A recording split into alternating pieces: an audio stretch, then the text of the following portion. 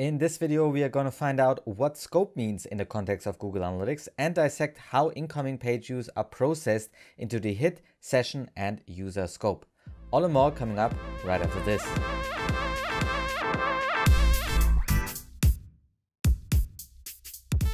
So what is actually scope in Google Analytics? Now, there are many definitions for scope actually, but for me to visualize it, I often think of a scope as a net that encapsulates something. So there's a beginning and an end to it, and you're either in or you're out. So what does that mean actually in Google Analytics? It's important to understand that scope in itself is a concept, how you view the data within Google Analytics. And this is made up by Google Analytics itself and how the tool works. Now, the definition of scope is important to understand within Google Analytics. So you can look at the data in the correct way, interpret it, and get the right insights out of it. So for that purpose, I have made up a little example here that will help you to understand the concept of scope in Google Analytics. So let's dive in. Welcome back to our beloved demo shop, and here I have Google Analytics and Google Tag Manager installed. So every time I go to another page, a page view hit is sent onto Google Analytics and is recorded within this system. Now with this page view hit, there's actually more information sent over to Google Analytics as it might seem. These are actually the dimensions that are sent, so the properties that are attached to this page view.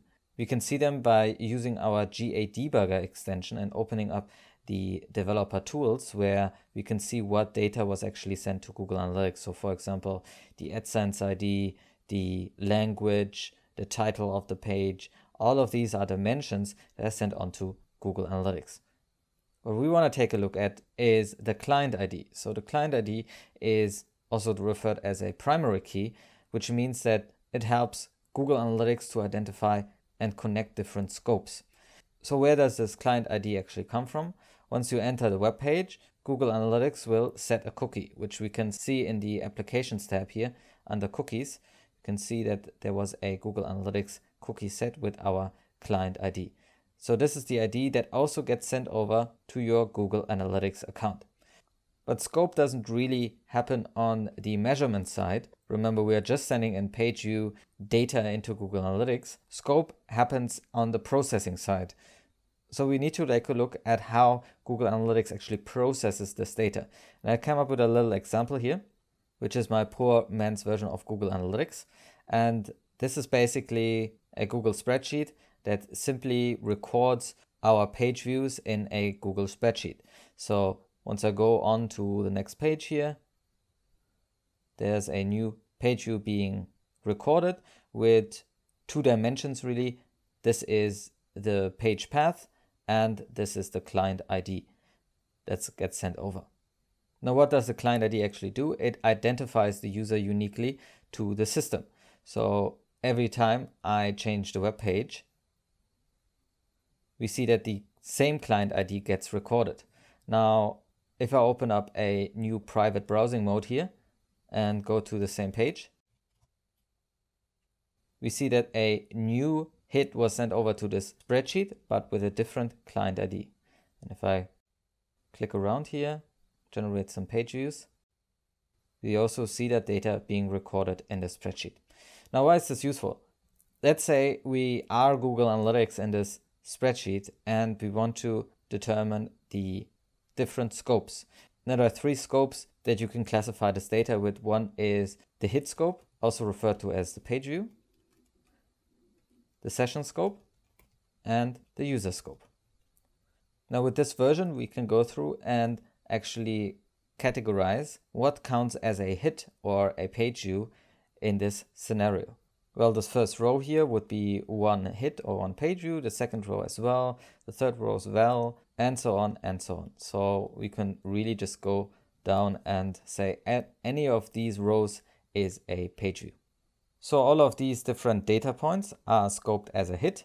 Now let's go on to the user, and this is actually how Google Analytics defines a user in the system. And it's simply looking at the different client IDs that are present. So here we have one client ID, then we have another unique client ID with the 11 here, but all of the other ones are actually the same. So I'm just gonna connect them here. And let's make this a bit nicer. Give this a color. And then we have to1 back here. So this is another client ID.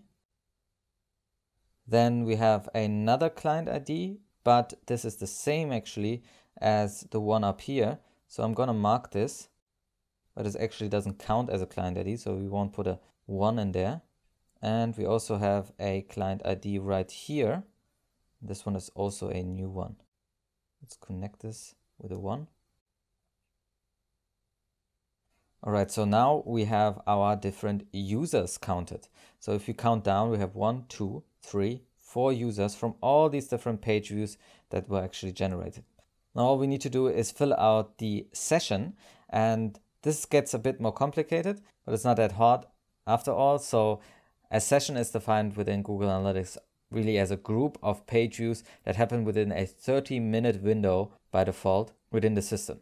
So Google Analytics would go in and actually look at the client ID first, see if this is different than before, and then would look at the time frame if this is the same client ID and see if they happened in a 30-minute time frame.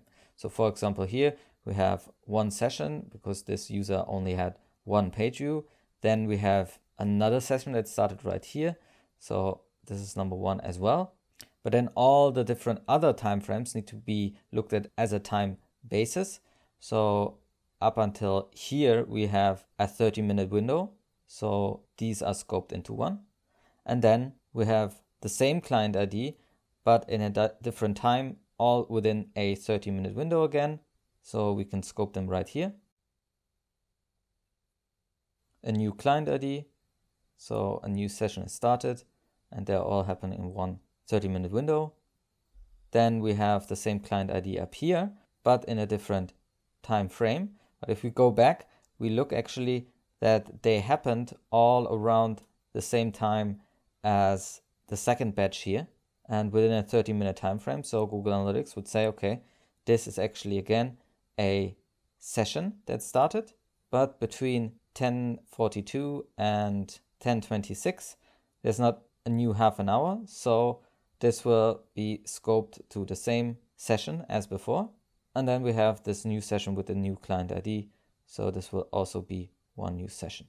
So as you can see, we have now gone through the process of scoping our different data points, our hits, into these different columns. And just to make this a little bit more present, let's make this green and this blue. So everything in blue is within the hit scope. Everything that's green is within the session scope, and then everything that's yellow is in the user scope. Now what Google Analytics then does is actually do a calculation. So how many sessions did we have? It will simply sum up the different sessions here. Then we'll go into the session scope and do the same for the session and for the user. So as you can see, we had really 33 page views generated, 5 sessions, and 4 users entered the page.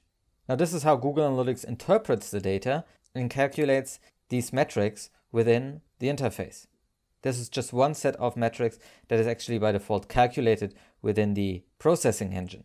Now you might have seen with our GA debugger, we have sent in more information to Google Analytics. So for example, the screen resolution size or the location or the language. Now these are obviously also recorded, and when we just input a new column here and say this would be, say we wanted to send over the language and input it here, it's all the same with every page view that sends over, and these are actually page view or hit scoped.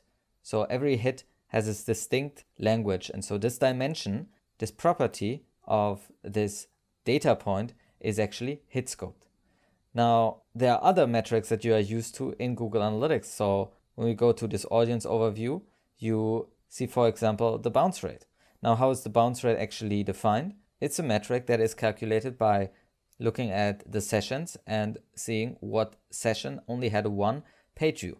So if we would do that in the left session here, say bounce rate, then we would look at the sessions and we would say, okay, this actually only had one page view, so this is counting as a bounce. This session is also not a bounce. We had many page views in that. Not a bounce, not a bounce, not a bounce. So we, in a whole, if you calculate this together, just said, or sum it up together, we just have one bounce, and in the end, the bounce rate would just be a percentage between the relation of sessions to bounce sessions. So it's a 20% bounce rate. Now this is all calculated within the processing engine of Google Analytics and doesn't really get sent over by the tracking code itself.